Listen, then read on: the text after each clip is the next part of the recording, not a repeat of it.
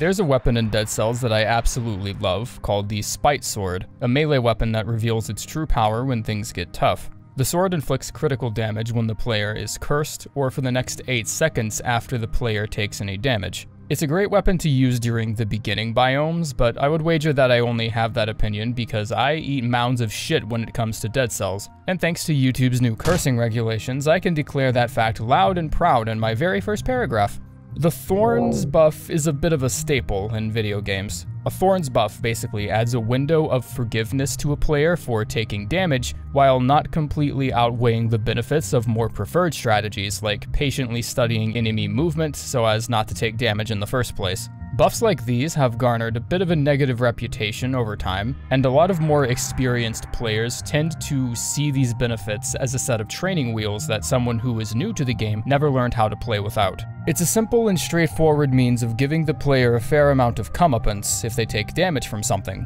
If you didn't see an enemy preparing an attack, or maybe you did and couldn't react in time, or maybe you jumped down a ledge without looking and plunged yourself ass first into an embarrassingly conspicuous pit of spikes. Well, if you're using a weapon like the Spite Sword, then it's not going to matter where the damage comes from. As long as the player has taken some form of damage, the buff will be active for the next 8 seconds of gameplay. I think because of this, the Spite Sword is a perfect example of what should not be considered a Thorns buff. 8 seconds is a pretty long time in Dead Cells, and with a buff like this, you can very easily cut through droves of enemies at a time, potentially even one-shotting zombies, all because you took a single instance of damage that could have been a pretty hard hit, or it could have been a glancing blow from, I don't know, a rat or something. I have a small list of criteria for what I would consider to be a Thorns buff. The first and most important detail is that the player must take damage.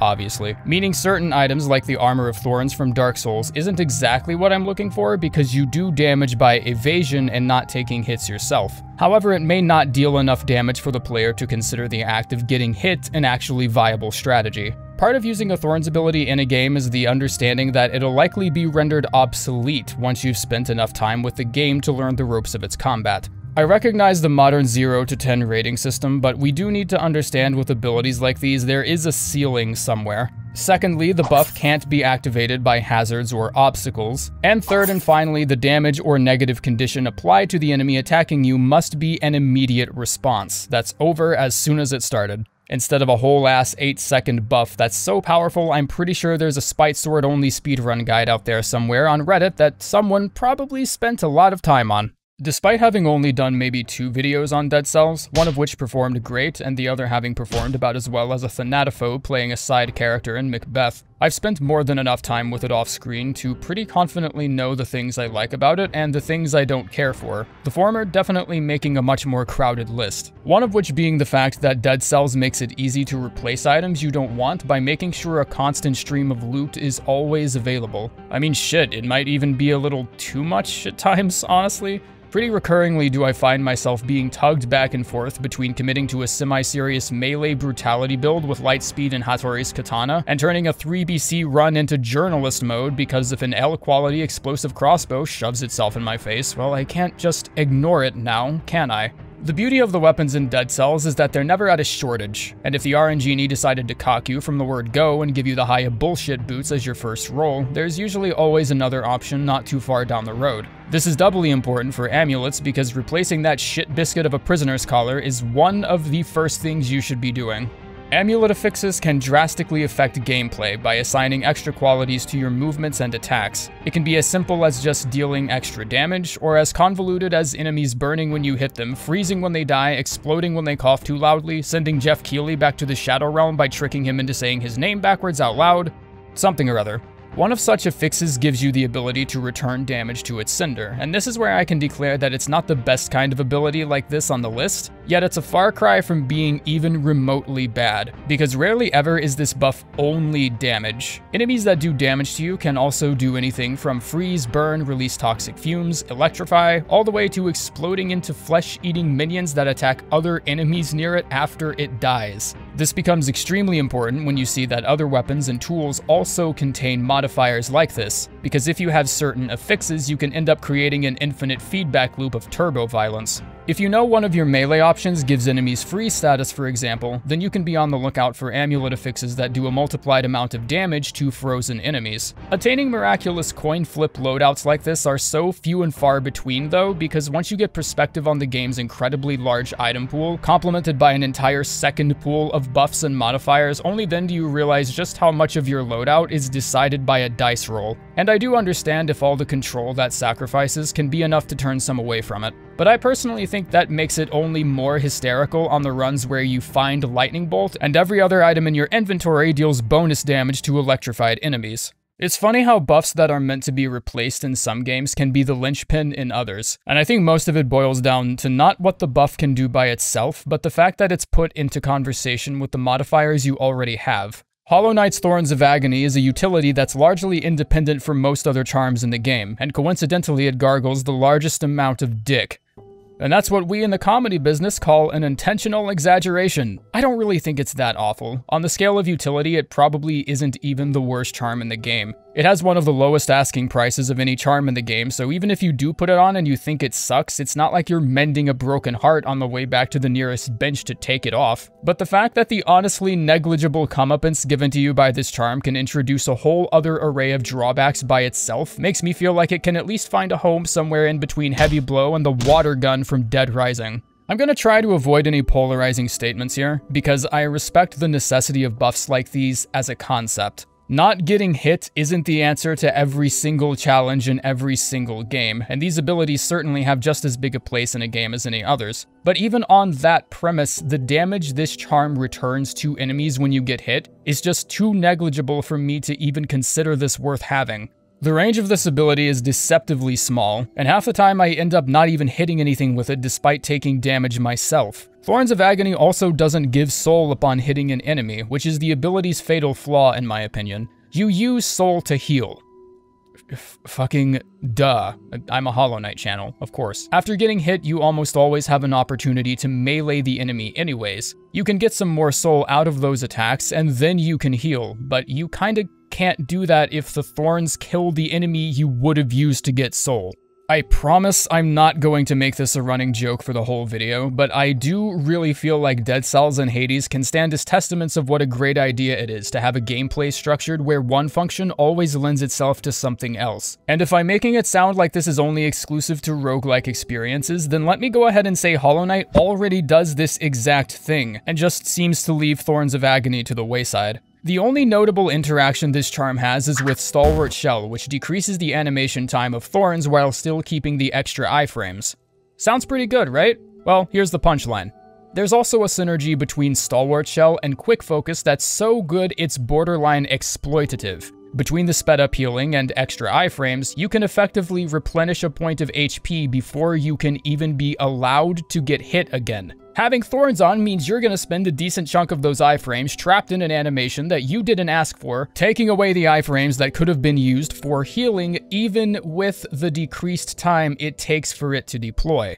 I'm gonna say that again. The only significant Thorn synergy in the whole entire game, and it sabotages others that are objectively more useful. Sit on a fucking pencil. And I'm not saying this charm is bad. No, that's exactly what I'm saying. But in the spirit of fairness, I can at least extend the point that you're never really in a situation where an ability like this has to be good. There's a sense of deliberacy that comes with Hollow Knight. Dead Cells and Hades can get away with the systems they have, not because they're in the same genre, but because there's so much shit flying around the screen in the endgame that your room for mistakes is practically none.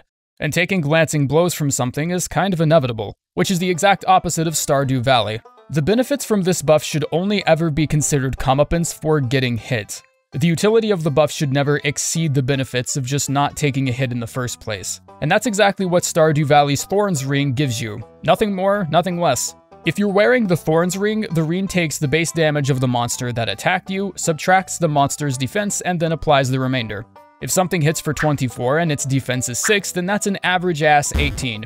And unless you're in the Skull Caverns, the defense of any given monster almost never goes above a single-digit number anyways, so what you end up getting is the base damage of the attack minus, like, 2.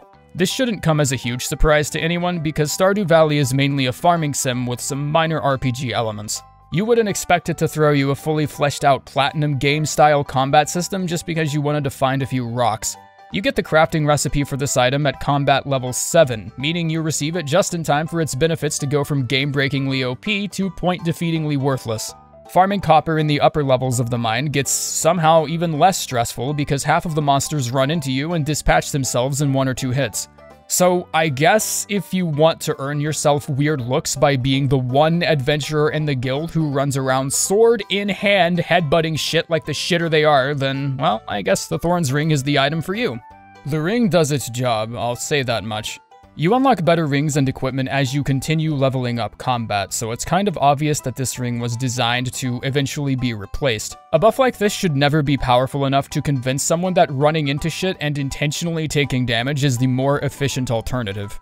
Even if it is really fucking funny. I've honestly never seen the ring go past the 30s in damage. Meanwhile, if you've made it to the deeper parts of the Skull Cavern, you've probably found a sword somewhere that inflicts such large chunks of damage that you'll be looking at the numbers 15 and 27, and your brain just will not distinguish them. Overall, this is about as average of a buff as you can find. It's meant to be replaced, and it never gets in your way, which objectively puts it above Thorns of Agony in my book, and yes, I do see the problem with following a perceived objective point with a subjective phrase like in my book to argue it away, and I dare you to try and make me change it. Oh, look at that, moving on to the next paragraph. Sorry, I already put a period at the end of the sentence. Backspace key's broken, fuck. Sorry. If being myself is wrong, then I don't want to be right. So what if this script suddenly hard pivots into an irrelevant hyperfixation on how much I loved Final Fantasy X when I was a kid? The amount of times I broke something around the house because I was swinging an old stick I found in the backyard pretending it was the fucking Kalad Bolg is none of your damn business. Granted, the battle menu slowly being imprinted into your mental imagery due to excess exposure has some pretty cool benefits. I can now decently argue that the counterattack skill can be considered a type of Thorns ability, and honestly, quite a damn good one. Customization is a key component in all role-playing games. Yes, I see the floor is made of floor, meaning this ability not only meets all the criteria I outlined earlier, but it also gives you the added benefit of attaching it to weapons and armor pieces that you're more likely to use, instead of it just being hard-baked onto a single piece of equipment. The counterattack skill, like most things in Final Fantasy, have been a staple of the franchise for a while, but I'm aware that going into the history of Final Fantasy mechanics is a very slippery slope into a one-way rabbit hole I can't confidently dig myself out of.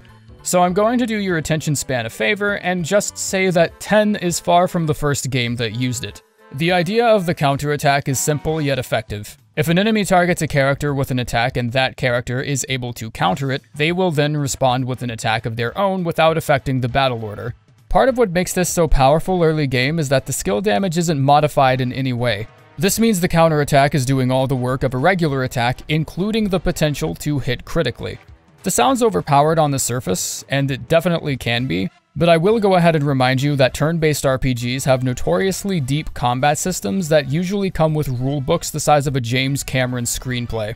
Attacking a certain enemy may not always be the best idea if they have an armor stat that works against the damage you would do. Enemies have all sorts of unique responses to being attacked in certain ways, and some of them even have counterattack skills of their own. So automating battles like this usually isn't free of risk. There are variants to this ability, such as evading counter and magic counter as well, which can be used to broaden up how your party can respond to different attacks. And I think that's part of why these abilities work in such a turn-based climate. These skills are part of a much bigger system, which is why they offer so much more than just forgiveness because you got hit. They actually feel like utilities that can be optimized. You can build actual strategies around these skills if you set yourself up properly. Equipping the magic counter skill on a weapon with a particular element alignment can actually be incredibly strong, but you would only know to do that if you fought a particular enemy that's weak to that strategy. You would think even these abilities have shelf lives because there are plenty of late-game enemies that respond to physical attacks by using magic or inflicting harmful ailments to your party and just all sorts of bad shit. Surprisingly, this isn't a huge problem you run into, since the battle system is designed in a way where counterattacks don't trigger enemy effects that could result in more trouble for you. The only actual problem this creates is when one of your party members are inflicted with confusion, leading them to attack allies. And if that ally has a counterattack weapon, then you better believe lethal force will be enacted to sit their ass down. I'm going to stop mentioning the fact that these abilities tend to perform extremely well in the early stages of a game, but extremely poorly by the end game, because the more of these I go through, the more I'm thinking diminishing returns should have been the fourth and final criteria. Risk of Rain 2 is a game I've spent hundreds of hours playing. It was one of the first roguelites I ever enjoyed, excluding Dead Cells, and ultimately the reason I decided to give other games like Hades and Skull a chance. And that isn't me writing in some snide preamble telling you that my opinion should be treated with some kind of authority. That's me clearly outlining the fact that I hold this game in high praise because I don't want my criticisms against it to sound like I'm shitting in someone's dinner without reason. Razor Wire is a decent comeuppance buff that can be stacked for more damage later on down the road. A lot of how Risk of Rain works, however, doesn't come down to the individual items themselves, but, once again, how those items synergize with one another. Most of these synergies are positive, simply because there's lots of buffs that increase damage, albeit in many different ways. Some buffs give flat damage increases, while others can scale, and you have items that can chain damage to other targets, make enemies explode upon death, give you more movement speed, help you finish elites quicker, save you 10% or more on your car insurance, and a bunch of other crazy utilities that prepare you for the chaos of the late game, where one firm slap on the ass from just about anything is enough to kill you. They aren't common, but there are some pretty cursed negative synergies out there as well. And herein lies the tragedy of Razor Wire. The thing is, Razor Wire would be a half-decent buff if there weren't other abilities in the game that could hard counter it to the point of uselessness. Items like Tougher Times and Rose Buckler offer the player a chance to ignore damage entirely, and taking glancing blows from bullets you missed is how items like Razor Wire deal their damage. So if you're getting hit less frequently, then you're only beating the utility of Razor Wire that much further into the pit it's already in. The end result is just a little over net zero if you're unlucky enough to catch both of these in a single loop. And as brilliant as this game is, having one buff that can directly dick over another in a game with randomized item pools is an incredibly bad idea in my opinion. Not only that, but Risk of Rain's item pool, and I guess for that matter, Risk of Rain itself, is sort of anchored around the pretense of embracing ridiculousness. The common items you find range anywhere from raw steaks to fireworks to stunner shades, less common items like scythes, blood infusions, and musical instruments, and beyond this point the game just takes the plunge into full nutter butter territory and starts giving you Tesla coils, spell tomes, and cursed artifacts, and whatever the fuck it can think of. If that didn't sound ridiculous enough, each item you carry with you is physically represented somewhere on the Survivor. There are few things more laughably empowering than arriving to the zenith of a celestial randomizer looking like a multicultural Christmas tree, seeing 10 giant Jenga blocks sliding around with health bars so large they run off the screen, and amusingly charging forth with the full intent of pounding every last one of them into the sand beneath your feet.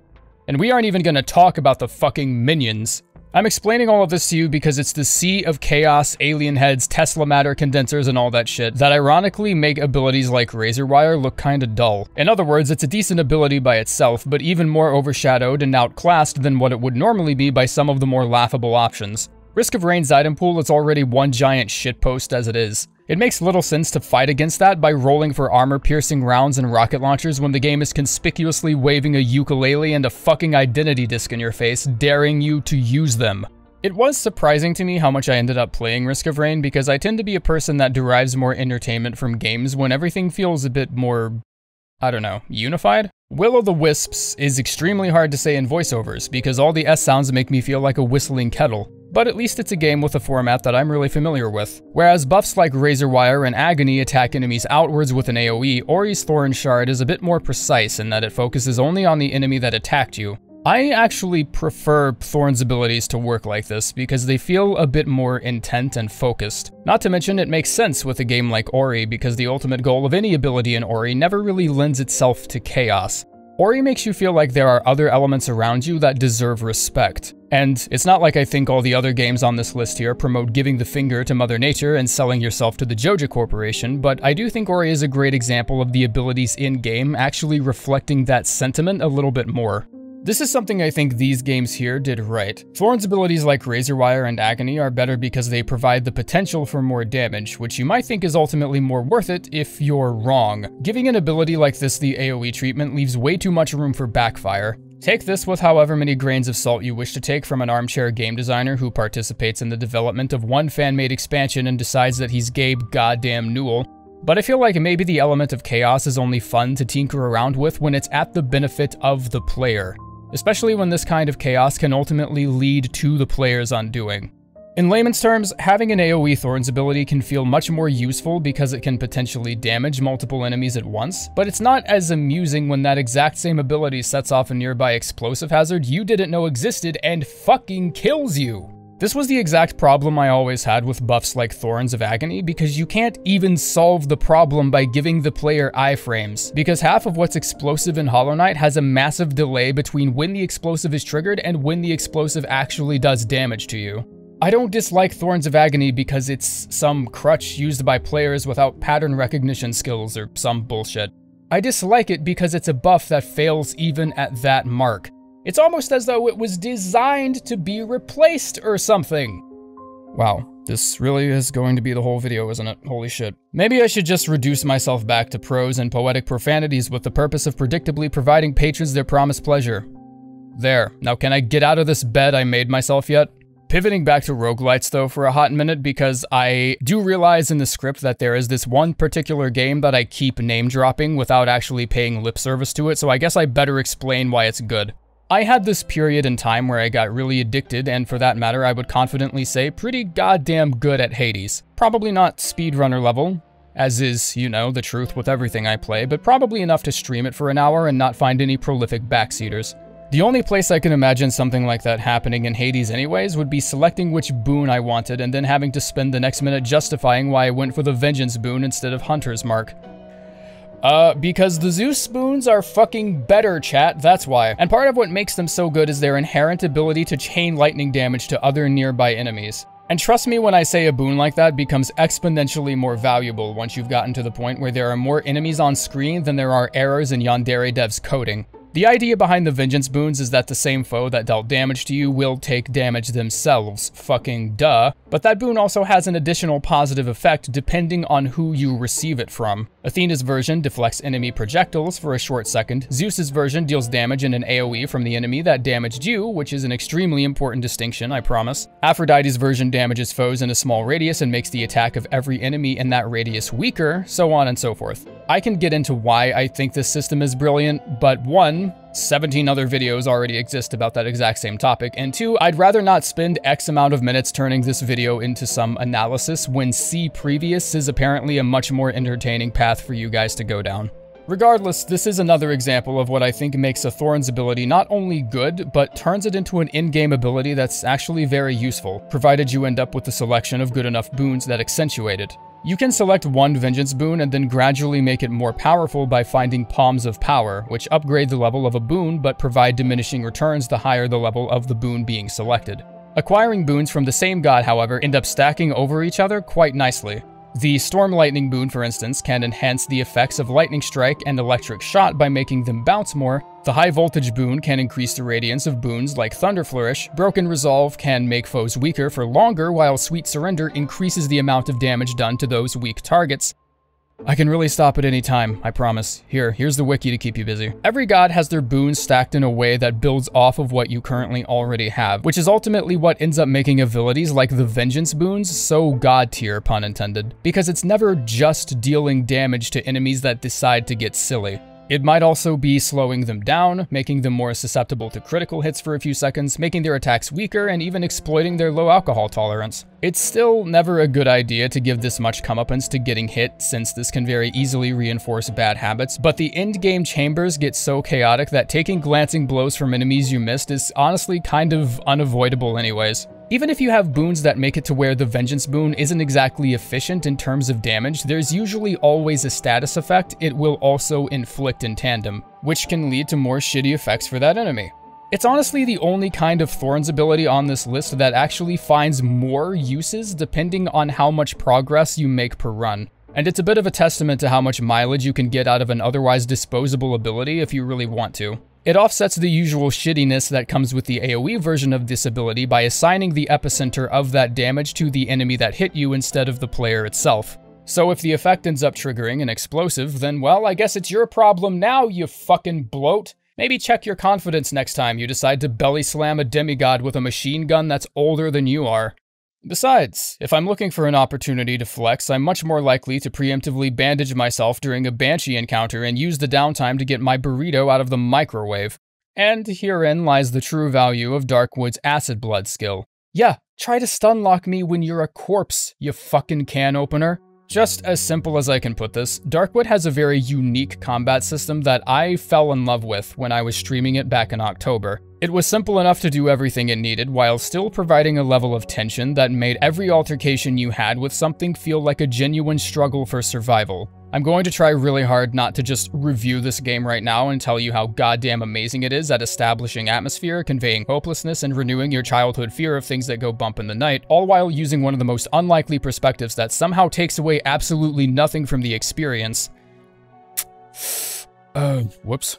Darkwood has a skill system that involves you sampling the local flora and fauna, harvesting the organic materials, and cooking them into a conveniently large syringe that you then thrust into your bloodstream. Each completed dose gives you access to a skill, the second tier presenting Acid Blood, Third Eye, and Runner. And although I'm writing down Acid Blood as one of the best Thorn type abilities on this list, it's only because it fucking cheated.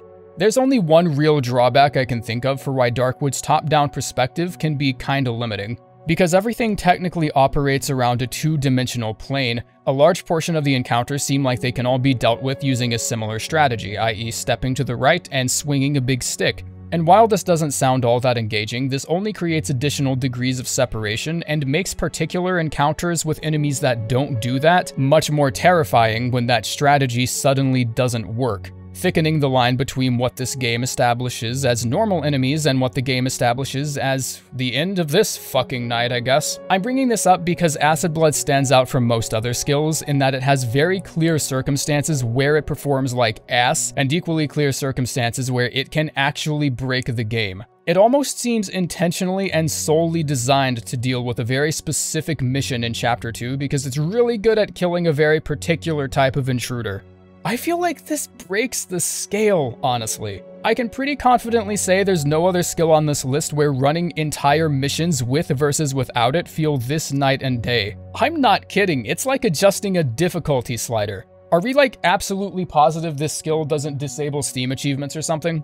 But the important question is it worth picking over Third Eye or Runner? I'm not sure if this is going to be a super polarizing opinion, but the more forests I found myself being lost in, the less room I felt like making for the Runner perk. I only ever used this skill when I stumbled into a combat counter I didn't feel like dying to and needed to make haste out of there. But if you've been building decent stamina conservation habits, what they already give you is usually more than enough to make those encounters, you know, go away. Half the enemies in Darkwood have the spatial awareness of a toaster anyway, so running in a single direction for more than 5 seconds is usually enough for whatever was chasing you to lose interest. And if that opinion wasn't polarizing enough, then I also think Third Eye is only slightly better. Despite Third Eye seeing use in more situations, pun intended, I still just can't bring myself to sit here and believe the game intended for players to pick through the forest this meticulously.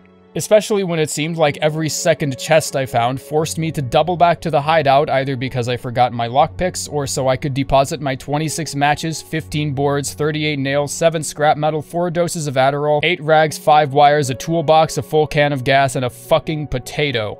And it's not like the game even penalizes you that much for wasting those materials, nor should it. I tallied up a pretty embarrassing number of nights where I accidentally walled myself out of the workbench room and had to dismantle a barricade in the dead of night just so I could get back in. And my no-object permanence having ass still made it to Chapter 2 with a fucking Kalishnikov. Runner is a great utility if 10 extra seconds of turbo legs means more time I can spend putting 2 extra barricades up to prepare for the nightly hide and seek. Third Eye is also amazing if my mousepad is pressed up against the wall of my desk for some reason, leading to limited in-game range of vision. But Acid Blood is a passive effect. This means 1, its utility isn't limited to once per day, and 2, I don't forget that it's even an option by the time I've learned the ropes of the game well enough to properly survive and play without that extra help anyways. I obviously missed more than a few, but I can only offer knowledge on the games that I've played. So feel free to make addendums to the list in the comments and/or tell me why you disliked one of them, since apparently that's how you're expected to do that now. Thanks for tuning in. See ya.